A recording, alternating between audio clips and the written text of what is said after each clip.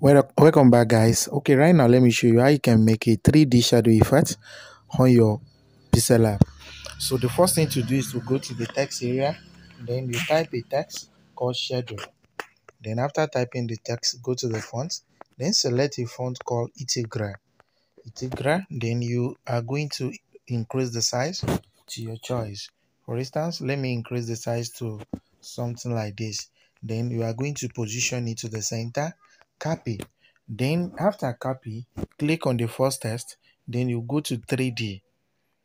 After getting to 3D, your oblique, choose oblique, the depth should be 100, click on color, then your darken should be 100 as well. Then go to the color to select the color, let it be black, then you rotate to 310. Let's rotate to 310. Okay, fine. What we need to do next, go to the text area, something like this, then you go to the color, change the color to black. So after changing it to black, merge it together with this. So and you can hide it, it depends. So when you merge it, just merge it together with the second one. It will take a little seconds before it can merge. You need to wait and be looking at it. So when it's done, we can proceed.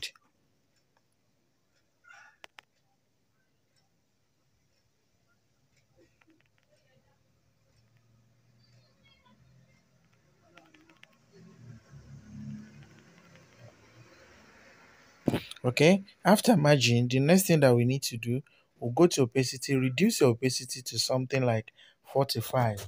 After that, you are going to place the second extra text you have, place it on top of this. Then go to the background, have your background being changed.